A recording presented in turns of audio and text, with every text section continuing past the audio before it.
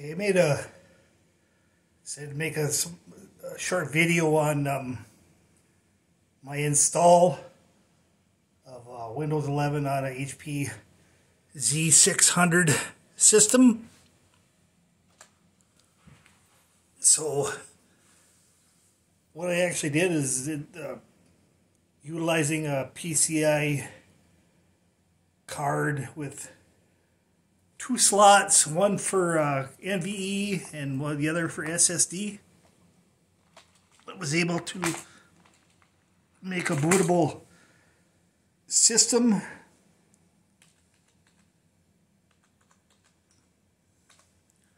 Oops.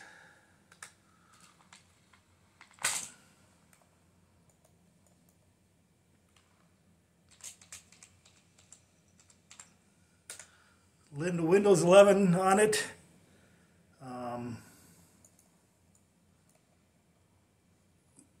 Pretty much just a basic, Windows 11 system with no real updates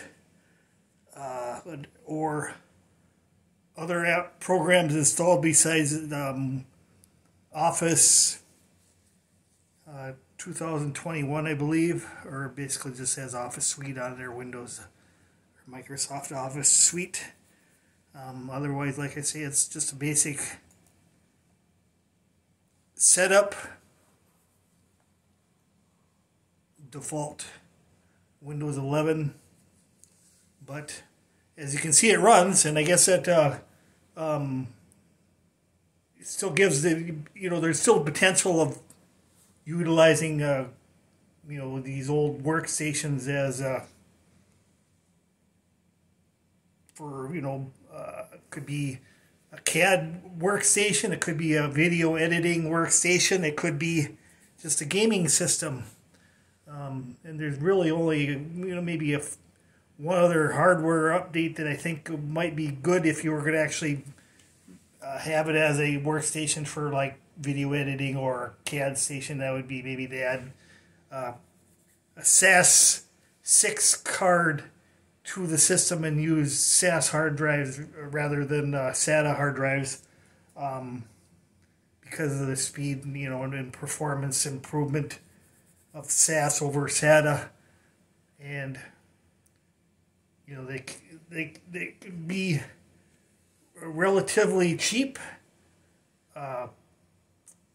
fast performing system for pretty much anything. I guess basically day-to-day use for day-to-day computing would be just fine too. As basically it has dual Xeon processors. I think this one only has maybe 4-core, but 2 4-core Xeon processors, so a total of 8. But I think that you can have a total of 12 to 16 cores with a processor upgrade on this system, and or utilizing a Z800 system. But like I say, just everything is older. The motherboard is older. Everything is not new, and so you're going to have like a USB 2 ports on it, and I don't know if the Ethernet is gigabit or not, but really I guess that if you're just looking for a cheap system that will probably perform at the same level of probably an i5 to an i7 without spending a lot of money, this would probably be something you could get.